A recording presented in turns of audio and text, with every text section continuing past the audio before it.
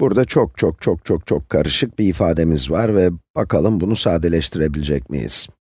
Bu ifade daha önce baktıklarımızdan da bayağı çılgın durumda. Elimizde y'ler, x kareler, x'ler başka x y'ler, y kareler falanlar filanlar var. Tabii diyeceksiniz ki burada güzel y'lerimiz var. O zaman bu eksi 3y ile artı 4 xy'yi bir şekilde birleştirebiliriz. Ama durum pek öyle değil. Çünkü fark etmeniz gereken şey bir y ile bir xy'nin farklı şeyler olduğu.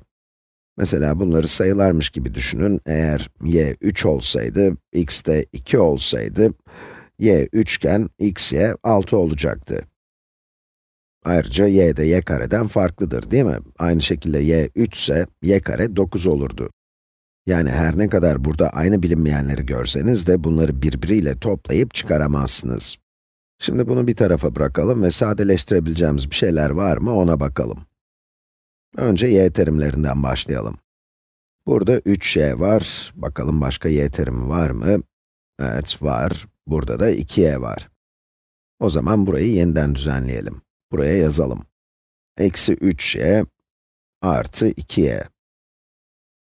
Bir sonraki terimimiz ne? xy. İfadedeki tüm xy'lere bakalım. Burada bir artı 4 xy'miz var. Buraya yazalım.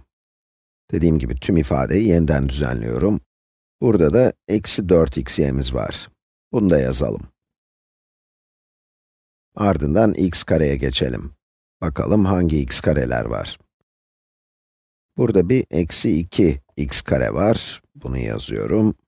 Bakalım başka x karemiz var mı? Evet, var. Artı 3 x kareyi de buraya yazalım. Burada bir de x terimimiz var ve galiba bu tek x terimimiz. Dolayısıyla buraya artı 2x olarak yazdık. Sonra da yalnızca bir tane y karemiz var. Turuncu ile işaretliyorum ve buraya yazıyorum. Burada tüm yaptığım bu ifadeyi yeniden düzenlemek ve aynı terimden olanları aynı renkte yazmaktı. Şimdi buradan sonra işler biraz daha basitleşecek. İşlemleri yapalım. Evet, eğer bir şeyden eksi 3 tane ve artı 2 tane varsa toplamları nedir? Veya elimde bir şeyden 2 tane varsa ve ondan 3 tane şey çıkarırsam sonuç ne olur? O şeyden elimde eksi 1 tane kalacak, değil mi? O zaman eksi 1y veya direkt olarak eksi y yazabilirim. Anlattığım şeyi biraz daha anlaşılır yapabilmek için şöyle anlatayım. Bu çarpan eksi 3 ise ve bu çarpan da 2 ise, x ve y kare terimleriyle değil, yalnızca y terimleriyle uğraştığımızı söylersek, eksi 3 artı 2'den eksi 1'e ulaşırız. Bu da eksi 1y veya eksi y olur. Yani buradakiler bu şekilde sadeleşti. Şimdi de x, y terimlerine bakalım. Eğer elimde 4 tane bundan, yani 4 xy varsa ve ondan 4 xy çıkarırsam, elimde kaç tane xy kalır? Hiç kalmaz. Veya çarpanları olan eksi 4 ve artı 4'ü toplarsanız sonucu 0 çıkar.